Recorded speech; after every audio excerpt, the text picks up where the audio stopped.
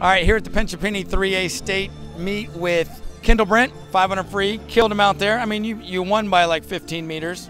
How was that race for you? It was awesome. I felt really great the whole time. So what did Mac tell you? I know that you're excited. You know, I love Mac. I've known him forever. What do you say for your race? I mean, Mac is such an inspiration to me, and he told me just to go out there and have fun. And I did. So it made it even better. All right, so you had a really fun summer. Tell me what you did. I did. I went to, well, I guess this was during the school year. I went to Ireland on the NCSA team there, and that was a lot of fun.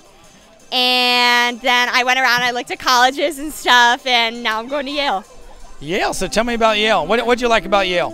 Everything. I absolutely fell in love when I went on campus. The first time I was a sophomore, and I pretty much knew it was the place for me. I just wanted to keep going back.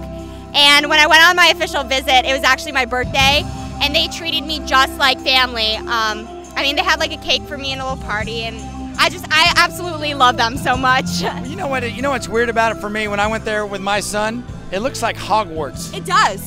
It does. That's my favorite part. I know. It's like, okay, you live here, you live here, you live here. Yeah, I love it. They have the 13 residential colleges, so I'm excited. Very cool. I'm excited for you too. Congratulations on an awesome meet. Thank you so much.